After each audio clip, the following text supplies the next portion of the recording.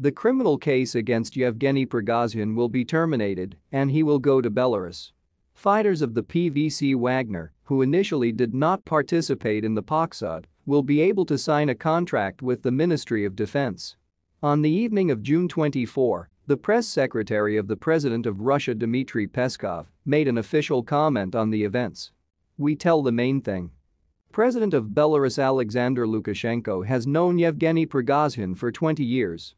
According to Dmitry Peskov, that Lukashenko will make mediative efforts in settling the situation," the heads of state agreed during the morning telephone conversation. The highest goal was to avoid bloodshed, avoid internal confrontation, avoid clashes with unpredictable outcomes. It was in the name of these goals that Lukashenko's mediation efforts were implemented, said the spokesman of Vladimir Putin.